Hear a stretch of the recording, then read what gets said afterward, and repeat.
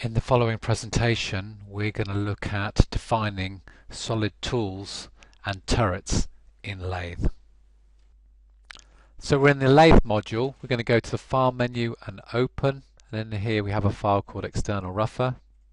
This file is made up of various solids and a 2D geometry that represents the tip of the tool. We're going to go to the Machine menu, we're going to define a tool, and we're going to go 2-axis tool, 1 programming point. So pick the 2D geometry and pick the tooltip arc.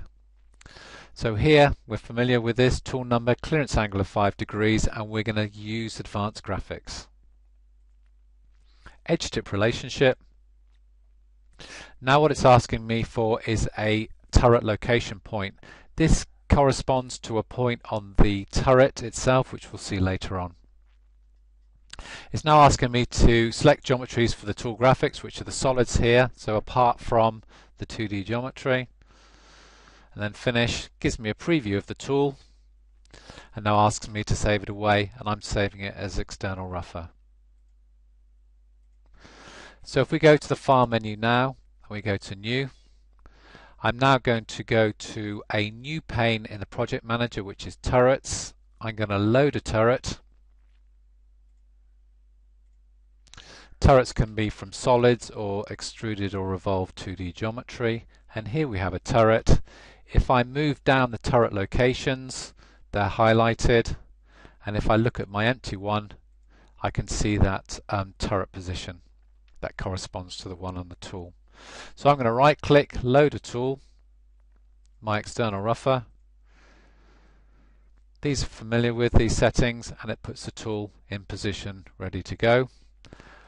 We're now going to set the turret home position, so we're going to right click. So we're going to put an X value of 600 and a Z value of 400. And while we're here, we're also going to set our tool change position. So set tool change position, X is going to be 200, Z is going to be 100. So now what we're going to do is read in a solid model. So we're going to go to Input CAD, Parasolid, bring my simple solid in, which has got some 2D machining on it, and it's got some periphery holes. Let's just refresh. So we're now going to go to the 3D menu, Solid Model Extract, and we're going to do a spun outline. So it creates the geometry and also puts it on the work plane for me. I've got my 2D geometry to machine, but what I need now is my billet. So I'm going to create a line from X0, Z1, 1 mil on the front face. Now it's asking me my diameter value. I brought this from a model, so I'm not sure what it is. So I'm going to use a tip, which is the same endpoint of here for my X, and I'm going to add some stock. And my Z is the same as the last Z. And now I'm going to do the same for the Z, so it's the same as the endpoint of there. It's okay to that. I don't want this to be a bar, I want it to be a slightly different billet shape, so I'm going to use the Chamfer command by 10 to 20. Okay, so if we go to the ISO view now, cancel my work plane. And what I want to do is just feature extract one of the holes. So we're going to go to 3D, Solid Model Extract, Drillable Hole Extraction. Set that. And it finds that 2D geometry for me, which we're going to machine later on. I'm now going to select a tool, but rather than go from the machine menu, I'm going to select it from the turret. So I'm just going to right click, select a tool, and it indexes my external rougher into position. I'm going to go to the machine menu now, and I'm going to do some conventional turning, some facing. Select the billet, select the part, 0 stock, width of cut, tool number, speeds and feeds, and how do I want to get from tool change position to start of cut.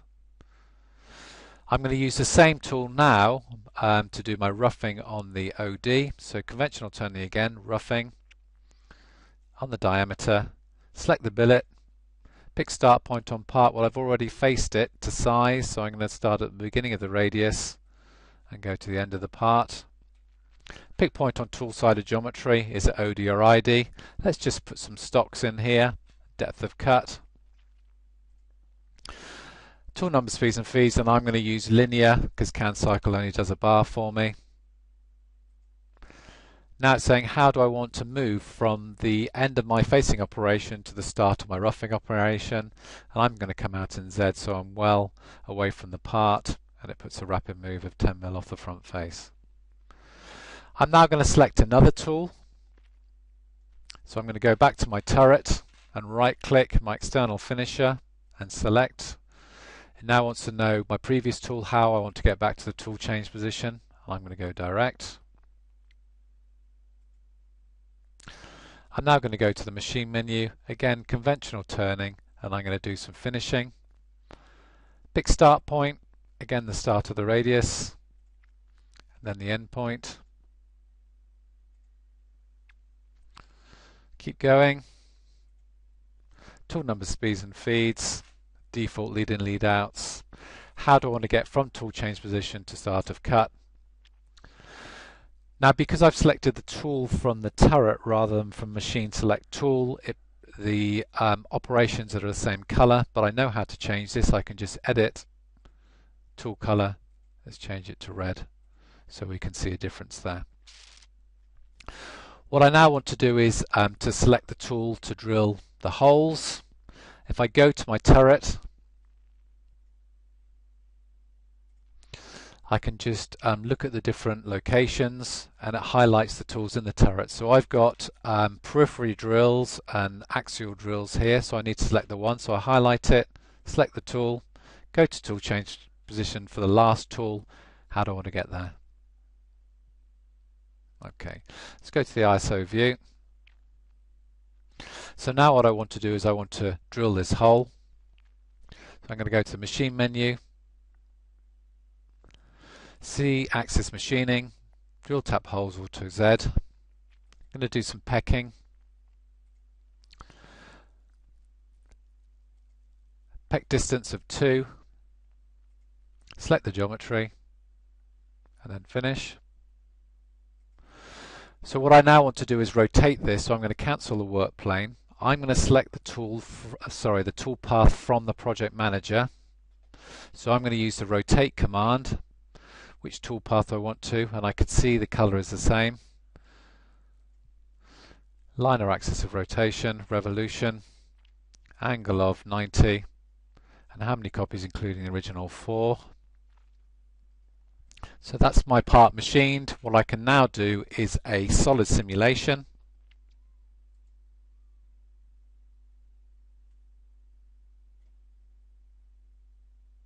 And play. So we can see the tool coming in, and we can also see the turret moving, and as it changes tool we can see the tool indexing. It drills the holes on the outer diameter.